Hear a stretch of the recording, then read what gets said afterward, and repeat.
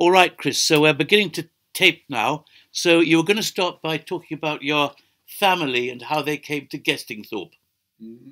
My mother's family are from Great Henny. They're the Nears family, who were wheelwrights and carpenters in the Great Henny area, and they can be traced back to the 1600s. They were the original people that came to Gestingthorpe out of my family. At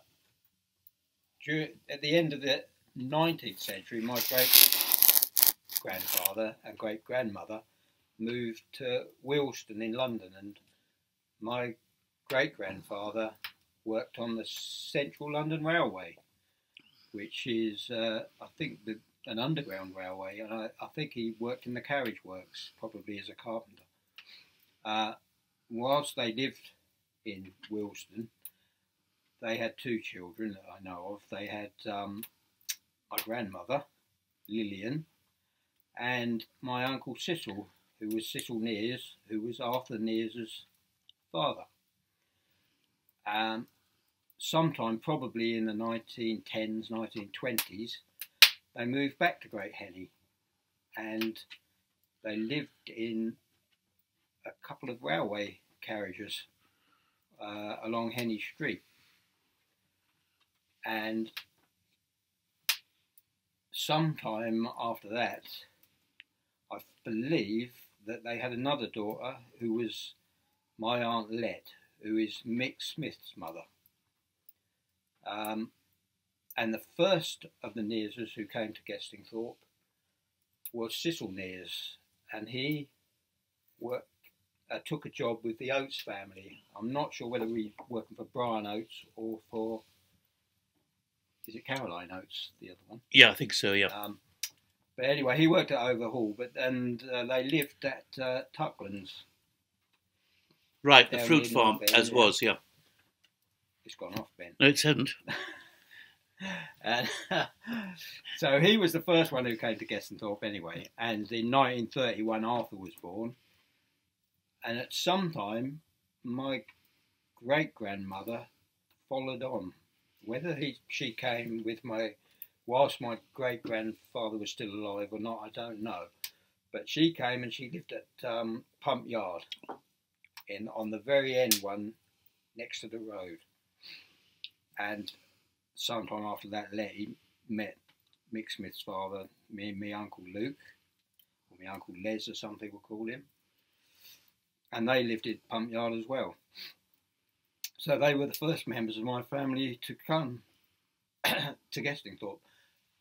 But my mother and my grandmother, you'll have to stop there, Ben, because I've got the mother on that bit. I was going well. Is it on? Yes, it's now on. So, whilst my great-grandmother and great-grandfather lived in Willesden, my grandmother married a man from Willesden, Bill Montague, who was a bricklayer. And when great-grandmother and great-grandfather moved back to Henny, grandmother, I think, stayed in Willesden and lived there with him. And then they moved to Watford, or Garston, near Watford. And that's where my mother was born. And I forgot what comes next now. Yeah, so during that time, my mother used to visit Gestingthorpe. I think she used to come and stay with my great-grandmother. This was before the war. And then on the last day of the war, the whole family were due to move from Watford to Parkgate Farm. And they couldn't get a train because none of the trains were running because it was VE Day. So they actually had to come the day after that. And then they lived at Parkgate Farm. I don't know which cottage they lived in, one of the two cottages down there. And my grandfather worked for the Ruffles family. Whether he worked at Parkgate or whether he worked on the farm or whether he worked as a bricklayer, I'm not quite sure. And sometime after that, then he took on the landlordship of the Belsham Bells. And it was during the time when they were at the Belsham Bells that my mother married my father. And they were married at Belsham Water Church. And they used to call it the Belsham Bells, did they? Belsham Bells. That reads well rather than well, Six we Bells. The Belsham Bells Yeah, anyway, bit like the Wickham ship. Yeah. Yeah. And then sometime in the 50s, I think, they moved to Gardener's Cottage at the Hall in Gestingthorpe, and grandfather became the gardener at Gestingthorpe Hall for the Cooks, Corinna's family.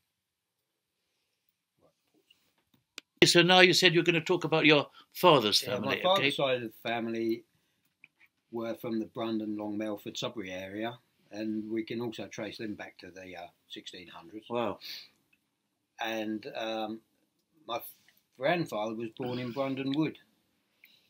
Probably one of the last people to be born in Brundon, when it was a village, I guess then.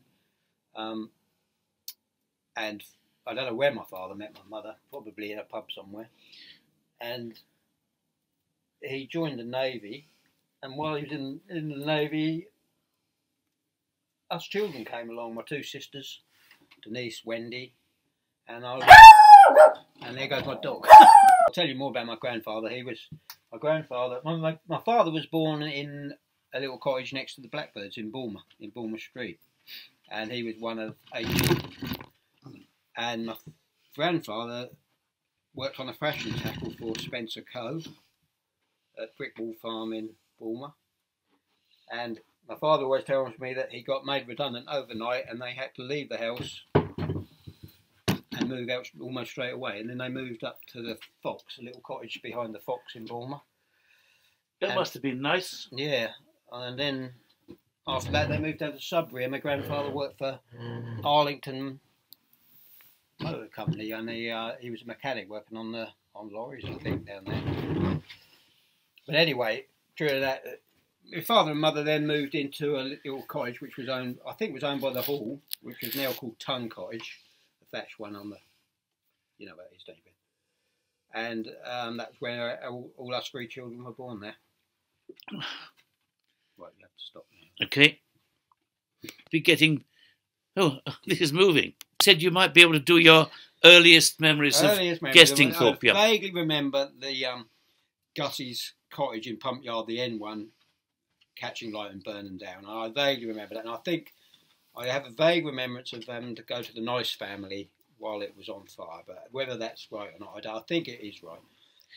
He was apparently drying off some mats, and he set fire to the house anyway, and it was burnt down. And that was a burnt out shelf until they pulled the pump yard down, wasn't it? And that was an old cottage, wasn't it? Well, tapped onto the edge, the end of the row. And did that take the rest of pump yard with it? No, or what? No, that was just that one burnt down.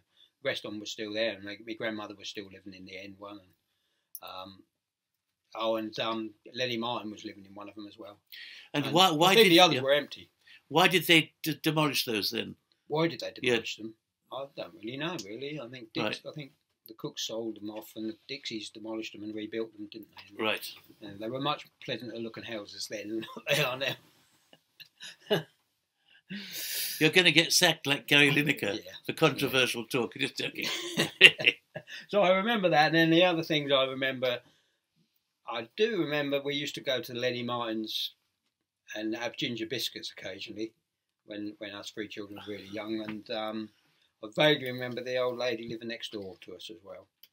Apparently my mother said she always thought the house was haunted, but because the cottage was 2 then, it's now 1. And then after that, when I was very young, we moved to the Foundry House. And on the corner. On the corner, yeah. And I remember then Mother worked at the fruit farm, Tuckland's fruit farm, picking apples, and I remember going on the back of her bike with Tina Sanford and Tina Sanford's mum, and going down to the orchard. And that's really, don't remember much else. And that was seasonal work, was it, the apple picking? Yeah, probably. Yeah. They probably did pruning in the winter as well. Right. And I don't remember much else from before I went to school, really. Just chatting in and you can take bits out, can't you? Yeah. That's the easiest way to do it, Yeah, really. yeah. Okay, well, we're now on air, as they say. Yeah. So, remember starting school, and I think I started in the September, and there was four. This was Bournemouth School, and not the old Bournemouth School. This was the new Bournemouth School. I think my sister actually went to the old Bournemouth School and the new Bournemouth School, but it was the new Bournemouth School that I went to. And there was four of us started on that day. One was Ian Theobald, who came from Bournemouth. One was Timmy Gifford, who came from Henny. And the other fellow, I think his name was Colin Hay, but I don't know where he came from. And and we four started in September. And then I think they must have had 2 intakes. Because we were one, and then a lot more people came after Christmas, I think.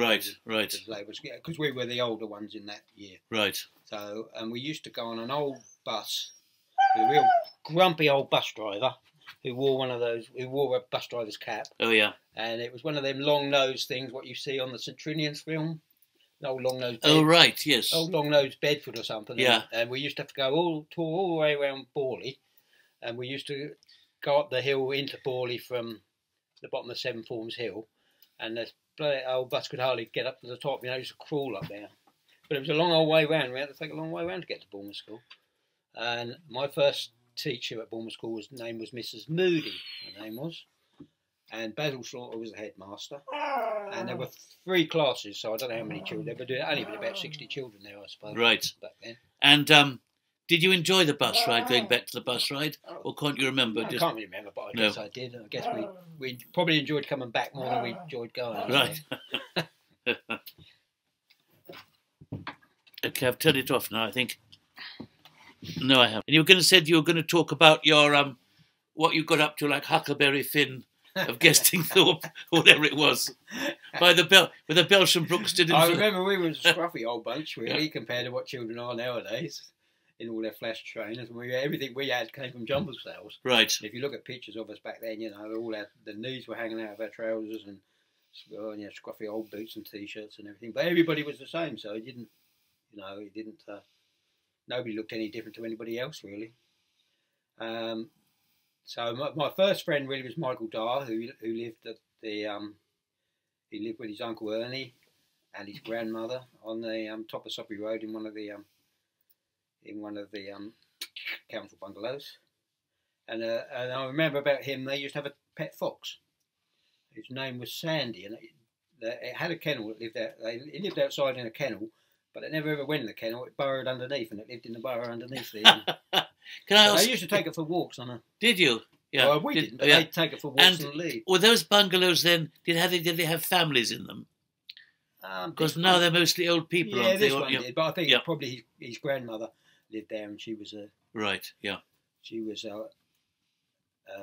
old lady, and they had a lot of motorbikes. His uncle sort of collected old motorbikes, and they had sort of shedfuls of old motorbikes. And I remember his uncle Jimmy worked on a farm in Borley, and he died. And I think I got a feeling he died when he was driving a combine. Actually, he was on the combine. I could be wrong. And that was his uncle Jimmy. And then his uncle Billy moved in with her widow. So Michael was left with Ernie and his grandmother. But Michael was my first. Well, that's what the Bible says you should do. If the husband dies, then the brother's got to marry the widow. I'm not sure. Well, maybe that's what they did. Yeah. But what else can I remember of those days? I remember the off licence at Scarpa's on top of Never Hill. I remember the shop being open opposite the forge. But that was a long way away, that shop. Scarpa's was quite close to us. What's Scarpa's now? Tell me. Scarpa's with the off licence. Was it called Scarpa's, or was that its nickname? Yeah, well, his name was Scarpa. We always called it Scarpa's. Right. And tell me about that. Would you mean, what was that like? Could you buy drink at any age? You could buy beer there. Yeah, at any age. Yeah, you go out there and say it was for your dad. Yes. Yeah, they'd serve it to you, yeah. And they'd serve Green King. And you could get bottles of Abbott. And you get bottles of Harvest. Do you remember Harvest? No. Green King, you wouldn't remember Green King much, would you? I do. I remember Abbott. Burton's Ale, which was a dark one. Harvest Ale, which was a sweet dark one. Right. And Abbott they'd sell as well.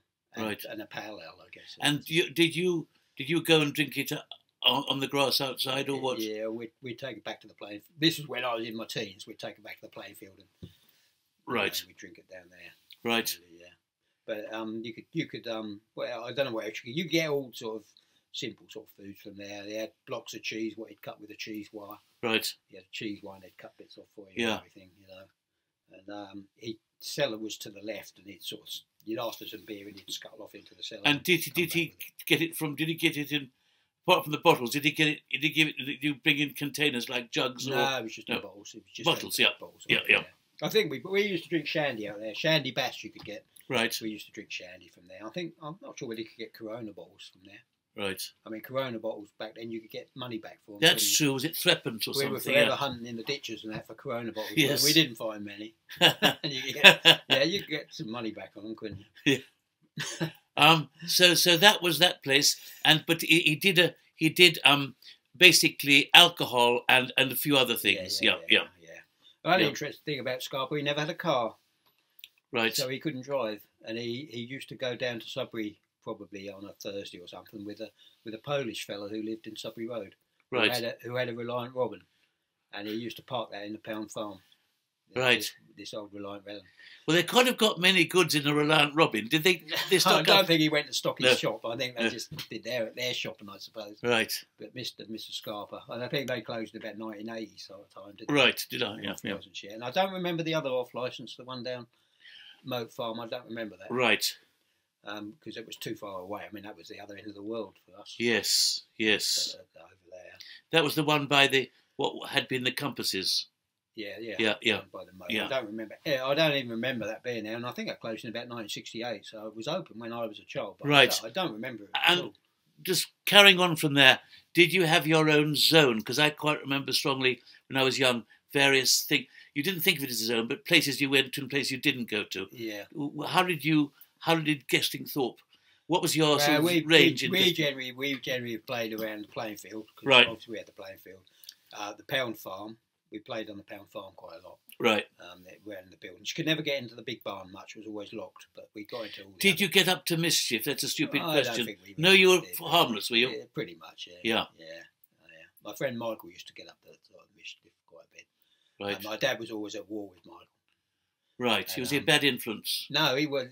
I think my dad thought he was. But my dad really liked him. Yes. But they were forever seemed to be at war with each other. I don't know right. why. Right. I don't know why really, but Michael used to get up to some bloody scrapes, yeah. So that was, and we played there. We played down Hickson Hill quite a bit in the old pit down there. Right. We played it. Where's that pit? Down on the way to Yeldham, what we call Hickson Hill, just past the house on top of the hill. Yeah. That's Hickson Hill. Yeah. I see down by the brickyard. No, that way. Oh, let's not get to my geography. Sorry. Sorry. Okay, right. So we Hickson Hill. Hill. Yeah, we played there. But that was our range really. We didn't go anywhere else much. We used to play at the hall. We used to play in the hall grounds quite a lot. Not in the sort of in front of the house or anything, but because my granddad was the gardener, lived in Gardener's Cottage. Yes. We could play behind there. They didn't mind you. They were the cooks didn't mind children at all. Yeah. They could virtually do what they wanted, really. Yeah. They didn't seem to mind what we did, really. Yeah. So we played there. We played in the woods behind Foundry Cottage quite a lot. Right. That was one of our other places. The pond, the waver, what we called the waver. Where's that? The big pond in front of the hall. Oh, right, yeah. That was usually a stagnant old pond then. Yeah. But we used to play there quite a lot. In all them sort of places. We didn't go much further than that, really. Right. Occasionally we'd go to the Leyswood. Right. But only very occasionally. Yeah. Hardly ever came down to the barracks much. Not when I was really young. I did more when I was a teenager. Yeah. Eric Rippengow used to live at the barracks, and he was a mate of mine, and he used to come down here. And then at the homestead, the Osbornes lived at the homestead here. And they had Graham and Stephen Osborne were friends of mine, and they used to drive cars around here, where we're sitting now. They used to drive cars around here. So we'd come down here and knock about with them. This was a small holding then, wasn't it? Yeah, well, not really. It's much the same as what it is now, really. Right. But that was when I was in my teens. When I was before secondary school, we hardly sort of went any further than the playing field, really. Right. Didn't get much further. When harvest time was about, obviously we knocked around in the fields quite a bit then. Yeah. You see children in the fields then, but you don't see them in the fields anymore, do you? And what about just going a bit further? Do you go to Sudbury on a Saturday or anything like that? Or? And the only time I ever went to Sudbury is if I had to go to the dentist. Right. And that was on Thursday. We had a bus to Sudbury on a Thursday and a bus to Sudbury on a Saturday. And there was a bus to Helsted and Braintree on a Tuesday. And they were only sort of 3 buses. Were those buses or somebody else? No. They were Hedingham omnibuses. Right. I think they must have all been here. I can't remember. They were all Hedingham omnibus. Certainly the one that went to Helsted was a Hedingham omnibus. And did you go to Helsted more often than you went to Sudbury? No, always Sudbury. Hardly ever went to Helsted. Right. So you were a real village child. Yeah, well, everybody was the same. Nobody ever went anywhere really. And you just felt that was it. I mean, not saying your world really. Yeah, and you didn't feel. Yeah. That was your world. And then if anybody went to London, it was a big event. Yeah. You know, the whole village would hear about it. So and so had been to London. Nobody ever went there. It was like. And what about? And I remember. I'll tell you one thing. I do remember. Yeah. I remember people's cars as well. Right. Because when people had a car, not everybody had cars then, but when people had cars, they had them for a long while, and you can even remember what makes they had. Yes. Yeah. You know, I remember Charlie Chatters always. He lived in Sudbury Road. He used to park his car near the pond on the crossroads, and that was a Morris or an Austin 1100.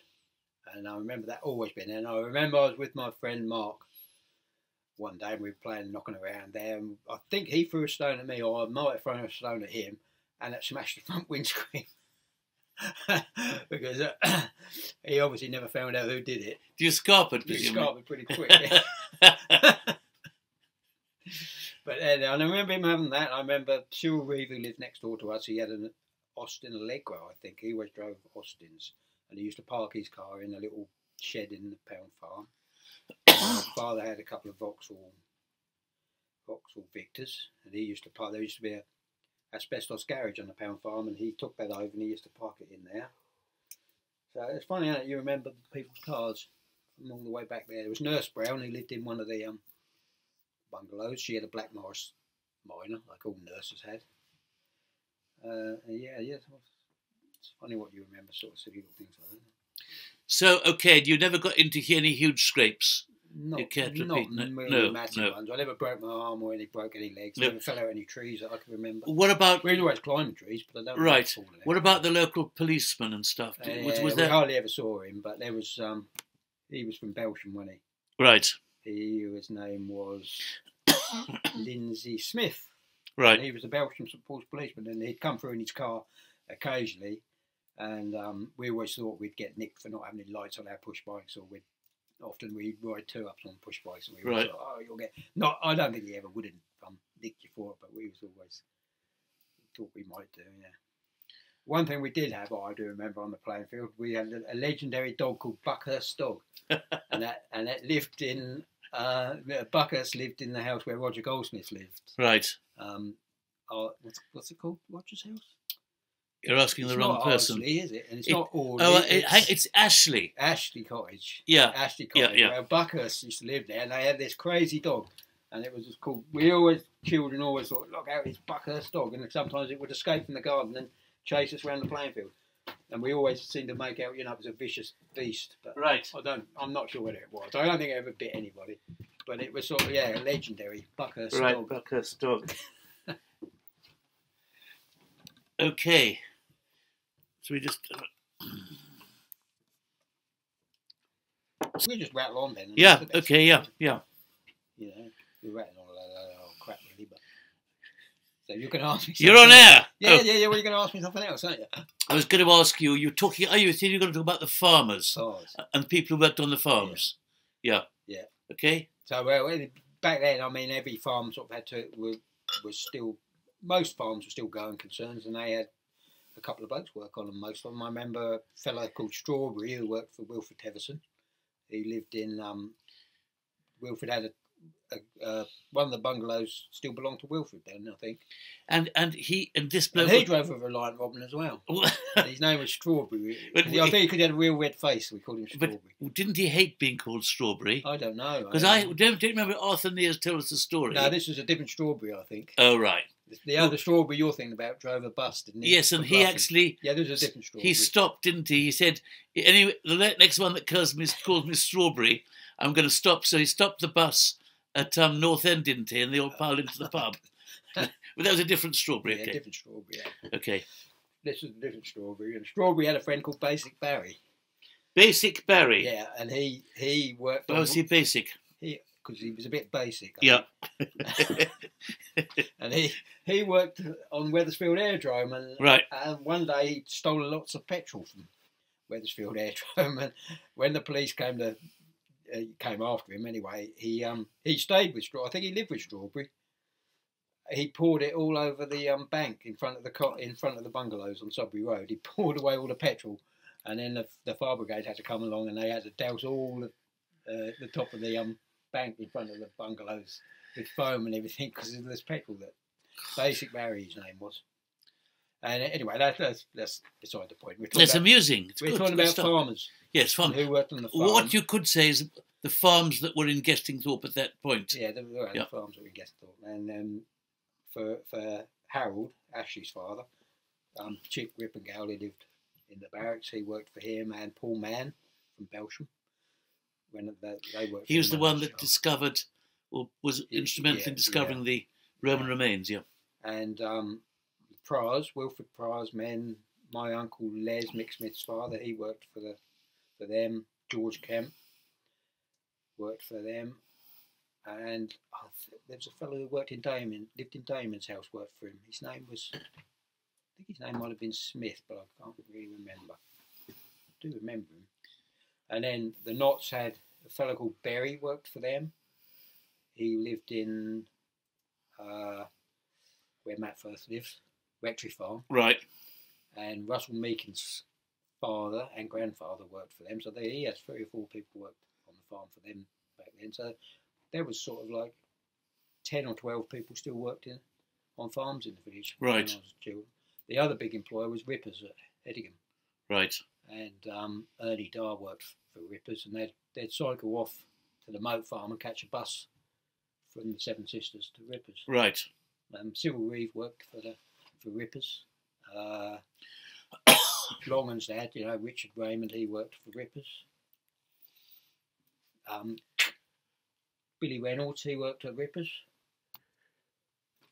Who else worked in there? There were several men from. And Rippers was a large carpentry.